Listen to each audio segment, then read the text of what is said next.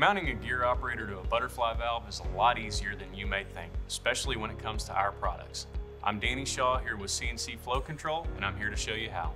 It's as simple as 4 bolts, a hand wheel pin, in a matter of minutes. Anybody can do it. Step number 1 is going to be to take off the top plate. Again, I've already pre-loosened this. Basic hand tools.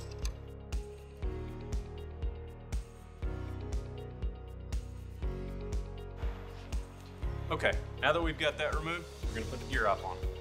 You're going to want to line up the hole in the gear op with the stem. Slides right on. We're going to turn the stem a little bit when we roll it over in order to make sure that the bolt holes line up. Now that we've got it rolled over, we're going to go ahead and put the bolts in.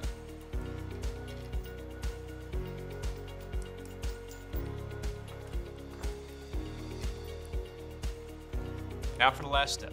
We're going to put the hand wheel on. We're going to roll it to the side where we can get a good grasp. Hand wheel pin. It's going to slide. It's going to go right through this hole. Now that we've got everything assembled, we're just going to check and make sure that we have full travel out of the disc. And that's all there is to it. Took me 2 to 3 minutes, and I'm slow. I'm sure you can do this a lot faster.